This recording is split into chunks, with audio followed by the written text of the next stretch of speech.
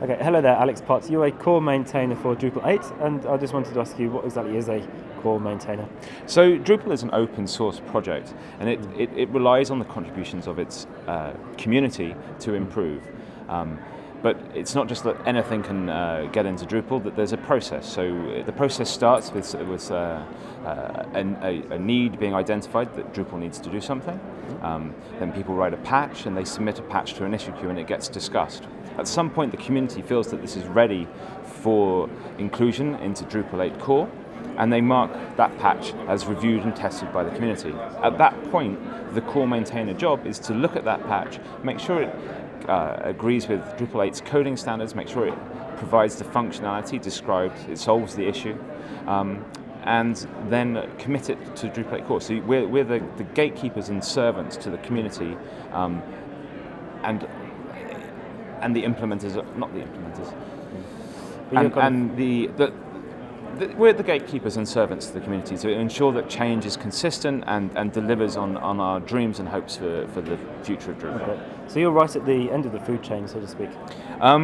Well, if there is a food chain, we're certainly not at the top, which a lot of people think. We are, as I said, the servants.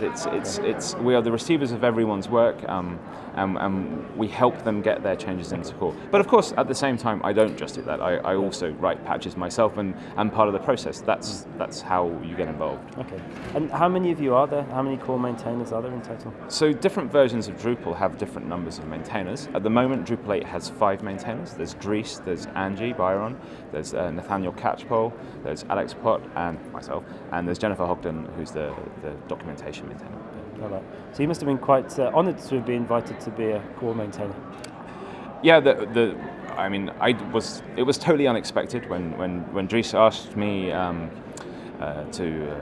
to have a call with him about Drupal 8. I sat down, I prepared all my notes for what I thought might come up during the call, and not in a million years did I ever dream that the first thing he would ask me is, would I like to be a core maintainer? But fortunately, in my notes, I realized I didn't really know what he wanted to talk to me about. So actually, I kind of rewrote them at the end, and I wrote, listen, listen, listen. I reminded myself not to jump into the next thing, and so I literally fell off my seat. Yeah, I can imagine, because being only one of 5 core maintainers in the whole world, and Drupal being a huge and growing project, is quite a big deal, isn't it? So when you first got involved in Drupal, I'm sure you couldn't have imagined actually getting this far with it. When was that? When did you start? So about 6 years ago, I started working for a small company owned by Imperial College, which is a university in Britain, and we were building websites for EU science projects, big collaborative projects, and I had to select a CMS for us to use, because they'd typically been doing all their development with Dreamweaver, and we needed a CMS, and so I evaluated Joomla, Drupal, and a couple of others, and I chose Drupal because it really fitted with the ethos of what a university is and what the EU is as well. You know, it's open, it's trying to include the work of lots of people together, and it just seemed to fit. So that was my beginning with Drupal. Mm-hmm. So was it not so much technical issues that made you decide for Drupal? Was it a lot to do with the personal aspects and the value system behind it? It was a mixture of everything. It had some of the features that I was looking to build. I could create content types. I could add fields to those content types and list them in views. That was all there. It was Drupal 5 at the time. It was my first version of Drupal, and it looked good, and the community looked friendly, and people were building similar things at the time with Drupal. So yeah, it was a natural fit. You've gone on to build some pretty large-scale websites with Drupal as well, haven't you? Pretty much as big as they can be. Yeah, so in the last 2 years I've been working with Capgemini, and we were responsible for moving the Royal Mail, which is Britain's postal service, to Drupal. And so they now run a collection of Drupal sites which since their inception, have processed over 20 million orders. We have node tables with 24 million rows. So yeah, big Drupal, and interesting and challenging Drupal. And that's kind of how I got involved in core, because I was building these big sites with Capgemini, and I realized that I didn't want to have some of the problems that I was having with deployment and the use of features to release change in production. It just wasn't working for us. So I was like, I want to be a part of fixing that in Drupal 8.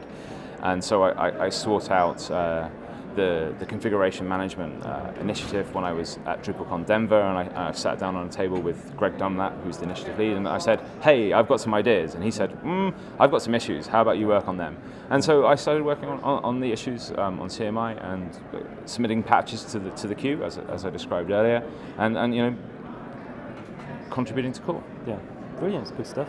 So yeah, it was really good to talk to you. I think I've had answers to all of my questions, and I'll let you get back because I know you've been in the Coders Lounge, coding away there, and talking to all the rest of the developers and stuff. Yeah, well, so there's some really exciting things happening this week. We hope to get Twig finally into Core in a way that all the TPLs are converted.